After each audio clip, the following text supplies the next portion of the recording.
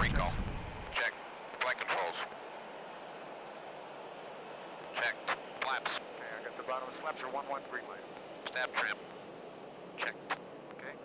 Cockpit doors closed. Takeoff brief. Any questions? No questions. Now clear down line, blow line. Start switches are checked. Okay. Transponder is TAR. Here we got the appropriate lights on.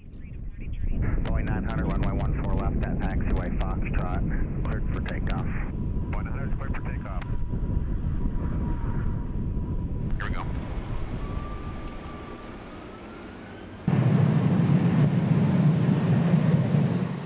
Airspeed alive.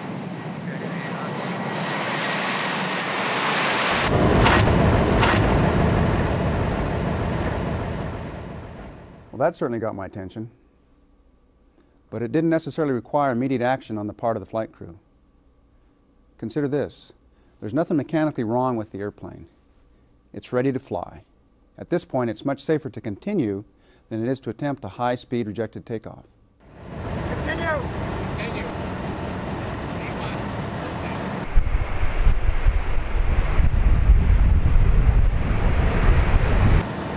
The correct decision is to continue the takeoff, get to a safe altitude, and close the window.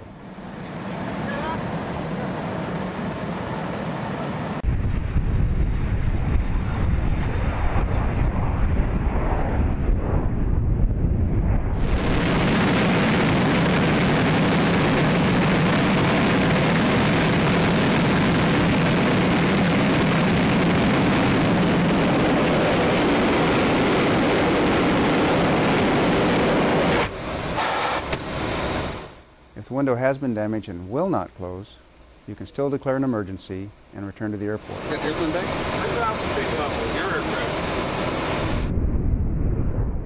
The airplane can fly and land just fine with the window open. Here's another example. In flight test, we check the characteristics of all of our airplanes in all types of situations.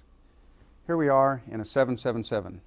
In this test, we are demonstrating visibility from an open side window in the event that the view through the number 1 window is obstructed.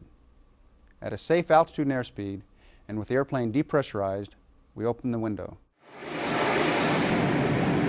Although the noise can be high and make communications difficult, there is very little turbulence in the flight deck.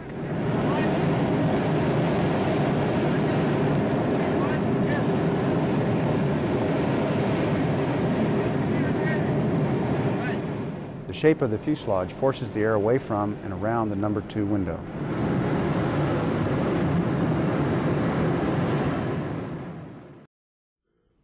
Now, even though we've shown that a window coming open during takeoff does not have to be a catastrophic event, it's best to avoid the situation by making sure flight deck windows are properly closed and locked.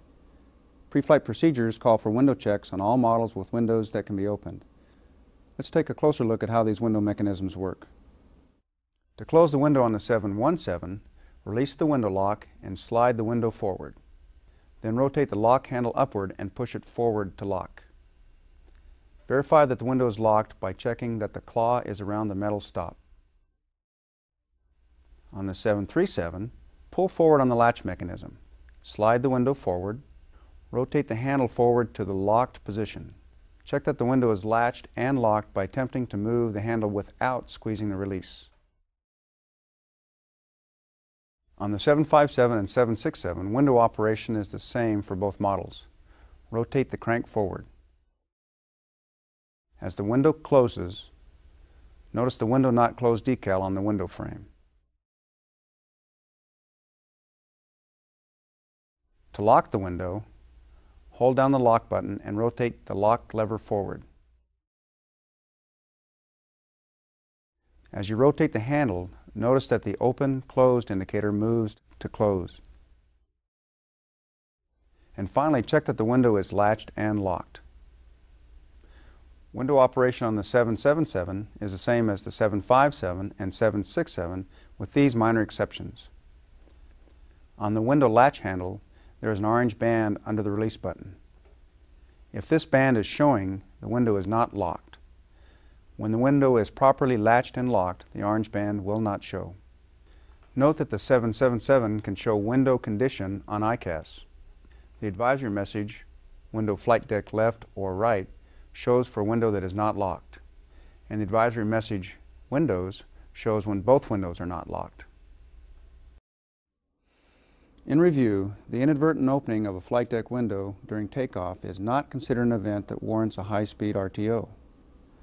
Although the resulting noise may interfere with verbal communications, the crew should consider continuing takeoff, then closing the window when safely airborne.